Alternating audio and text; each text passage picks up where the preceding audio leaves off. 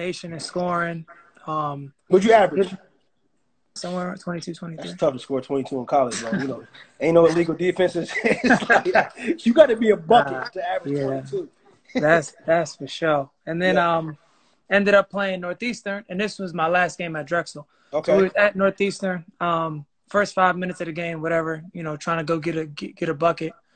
Dude chopped down on my shooting hand, and I went to shoot a free throw, and I airballed it. And I was like, all right, like something ain't right. Not right. So, you know, ended up whatever. Then I shot the next free throw, made it, kept playing the whole rest of the game, played all 40 minutes. Go to the doctor at halftime, my trainer was like, something was wrong because my hand started to swell up. Yep. So I just told him just to buddy tape it, and I'm not coming out. And then, come back out there and hoop. Come back out there and hoop. Finished the game. We lost, but I had 30 points with a broken hand, with a broken shooting hand. That's crazy. That's a true testimony of how you've never, bro, like, you know, we'll get to, like, the, you know, the meat and potatoes of the, you know, but, like, that shows you it started back then. That never quit, that always believing in yourself attitude has started at a young age, and that's something I think people need to know. This ain't something that has just started now of, you know, having to go to the D League or come up. Like, you've always – that's almost been your story, and you've always overcame. And, I mean, that's an amazing thing. So you go from Drexel, you break your hand, you have 30, and then how were you able to pull off another year at Louisville? Because the grad transfer. Because the year I tore my ACL at Drexel, I only played 4 games. So I think you can only play up to 30% of the season. Got it. So, yeah, I played those 4 games. Then I ended up, you know, I just made sure I had to graduate, and then ended up doing a grad transfer at Louisville. And what was the, like you said, you transferred up. Were there any other schools that were like, yo, you should come here? What made you choose Louisville? Was it Coach Bellato? Coach Bellato, Kenny, Coach P. I mean, honestly, when it came down to the schools and I said that I was transferring, probably about every school in the country called. Oh, really? Every school? Yeah, it was like, I mean, yeah. I mean, you average top 5. You're a top 5 scorer. Every school wants to score. Yeah. Okay, so you transferred to Louisville. How was your experience there? You played well there. Yeah. But you guys, go ahead. Sorry, you go. I said, so you played well at Louisville. You had a great season, but you couldn't play in the NCAA tournament. Do you think that that may have, like, diminished or, like, halted your draft status by not having the overall world see who you were? Yeah, I mean, like that was one thing that I did think hurt it, because, like, one knock that was on me was that I never got to play on the biggest stage. And never that's what they say. Yeah, I mean, it was one of those things that was, like, floating around. So for me, obviously, you know, going to Louisville, being with the, you know, school and a legacy that they've had for, you know, the past 10, 15 years. 100%. I mean, even before that, dating back to, like, Derek Smith, like Nolan's dad, and Daryl Griffith and all of them, you know, just going there, knowing that, you know, we'd be able to play in the tournament. For me, it was a no-brainer. Yep. And then once we got the postseason ban, obviously that couldn't happen. But I mean, I still wouldn't trade my time there and my experiences there for anything, because, like, I feel like me getting drafted isn't my story. 100%. Me having something that's given to me, or, you know, having a handout or having something there, that's just not my story. Like, everything that I've been through, God's put me through tests and tests. Like, I know you're going to be able to make it through this, and there's something better for you that's on the other side. The fact. And there's more people in the world that can relate to your story than they can to be, like, getting drafted, or, you know what I mean? So, So next thing, kid, you go to the draft, you don't get drafted, you're in the D League for your first 2 years, right? Yep. So you're in the D League for your first 2 years in Santa Cruz. My first year in the D League, which this, of course, even makes the story even. Yeah. So tell me about that process. Like, right. So don't get drafted. Go to Boston for training camp, and go to the D League, play with the Maine Red Claws. Yep. And probably about 2 weeks before I'm about to get my first call up, it was right before the 10 days started. Playing in Grand Rapids, which is the Detroit Pistons D League. Yep. And I'm on defense. I go to cut the guy off, make a stop. I get the MRI the next day, and then I got a partially torn ACL in my left knee. So Obviously, the same rehab, same Yep. process. Got to go through the whole thing over again. Then, you know, come back the next year and just try to. But how does that? make Where do my you get this plan. mindset from, bro? Where does this mindset come from? Where it's like you continually get hurt, you got to come back. Like, where do you get this passion for the game? That like, yo, like I'm not stopping. Like it's. Honestly, it really boils down to my mom and my Mm, immediate family. Like mm-hmm. knowing the sacrifices that they made for me and what they Mm-hmm. did Mm-hmm. for me to have a shot to even, you know, go to college, Mm-hmm. you know, play basketball, do all that. It's like I know that what they did for me, I got to work just as hard for myself and for my family, and in all that, still have faith in God, knowing that you know there's a reason why I'm going through this. Yep. Maybe something in my personal life isn't right. You know what I Yep. mean? So maybe I got to fix that because I know that basketball is always going to be there while I'm healthy and while I'm Hundred able to percent. play.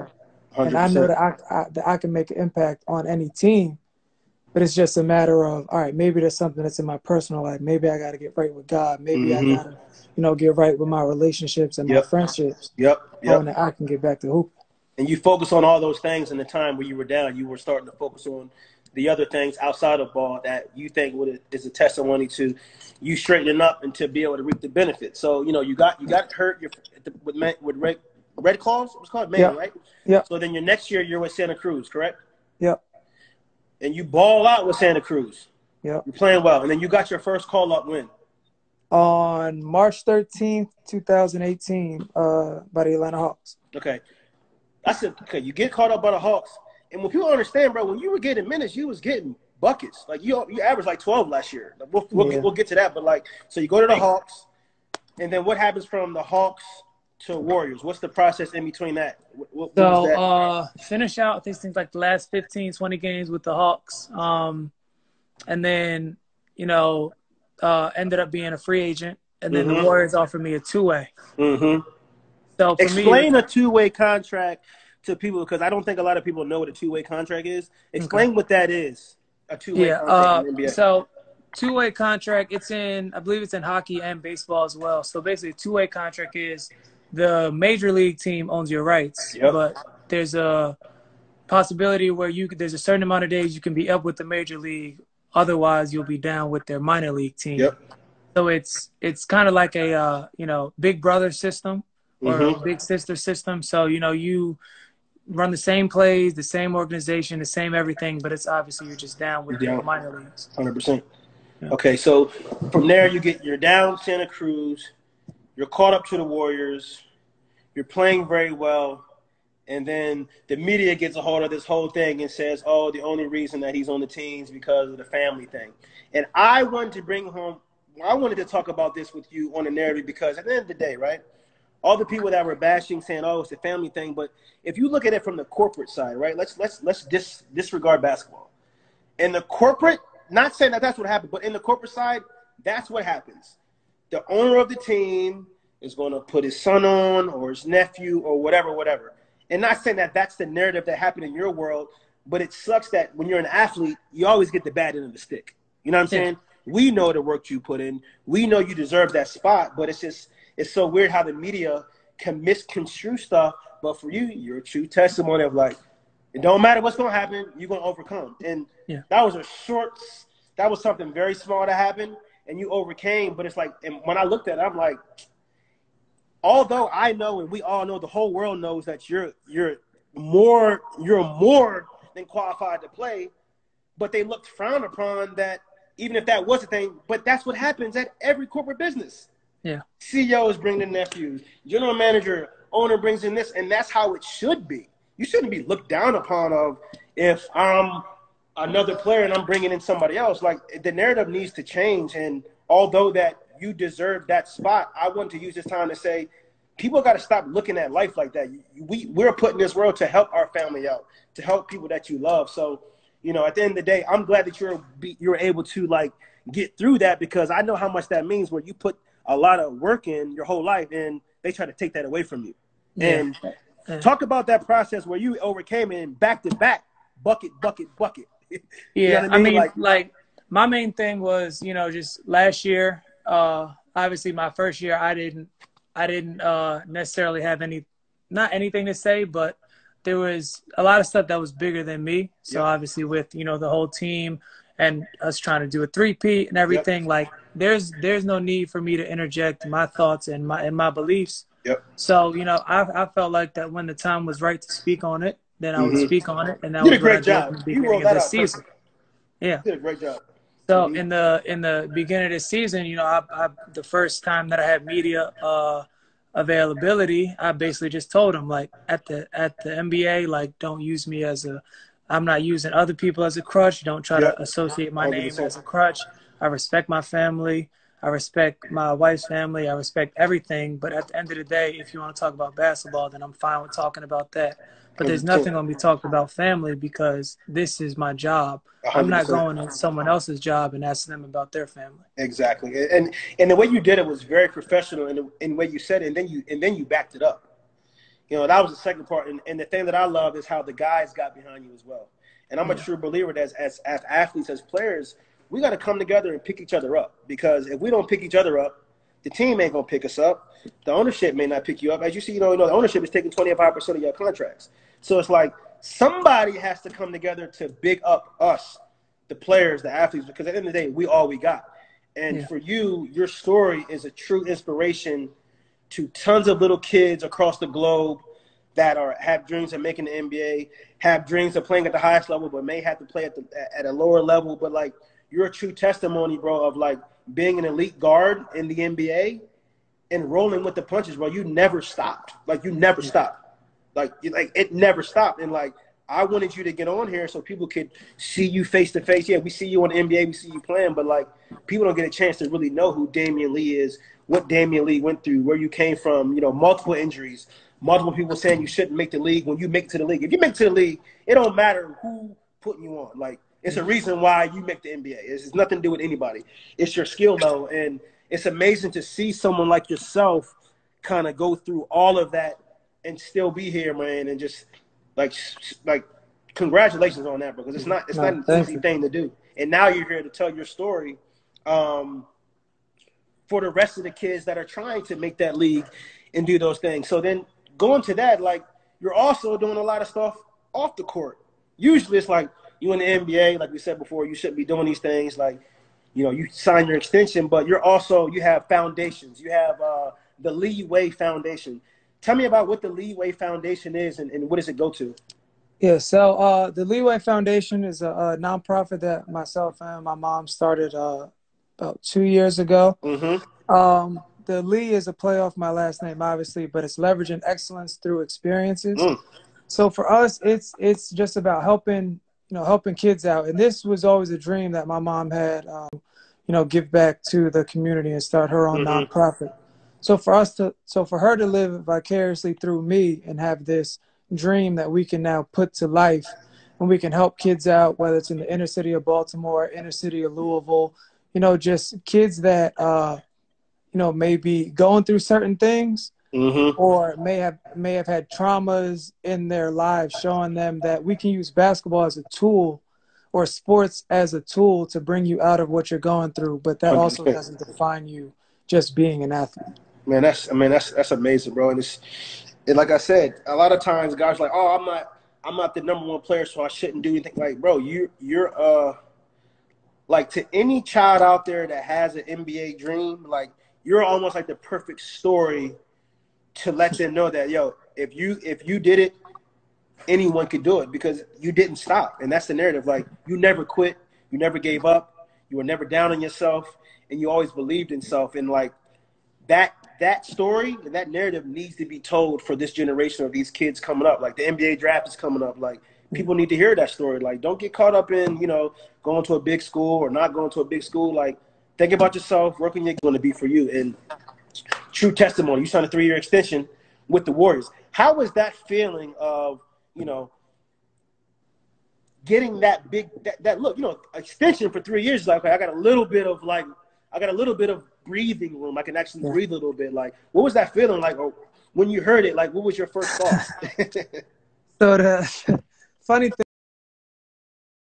like I got this bottle of tequila that like I told my wife that I'll like only drink, and I didn't even drink the shot until so I think I signed it on the 15th, and Yep. then I didn't take a shot until the 17th. And for Yep. me, like taking the shot on the 17th was such a special day because my grandmother passed away January 17th, 2011. Oh, wow. So like taking that day and just like remembering that and knowing how much she meant to me and knowing how much she like dreamt of me playing and all this stuff, like knowing that she's always with me was like probably the best feeling. But to be completely honest, like I still don't feel like I've made it. Like, yeah, 100%. Like I haven't had that thought or that like feeling that it's like, all right, like I'm settled and I can take my foot off the gas. You know what I mean? And that makes, and that's a true testimony of your story. It's never enough. Like, it's like, what's next? Woody, what's up, boy?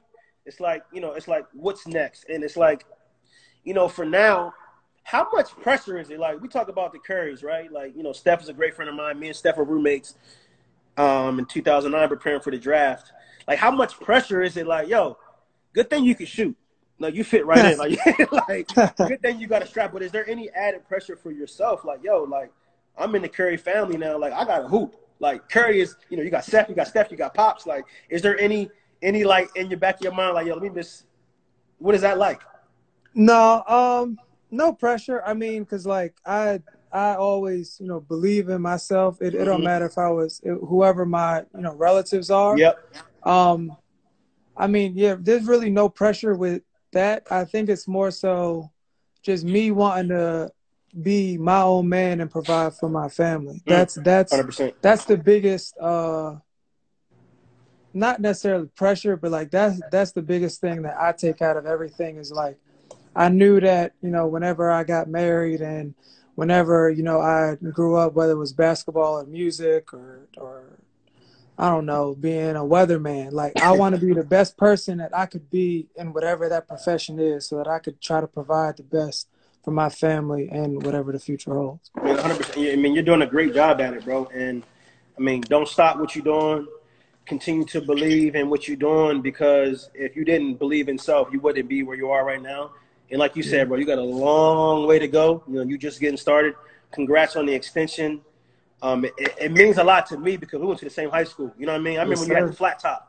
That shit was sweet. The flat top was 10 years ago, baby. I'm so glad you got the new hairdo because that flat top was not. Come on now. Oh, I love that. You look good. You blended right in. Come on now. I'm locked up.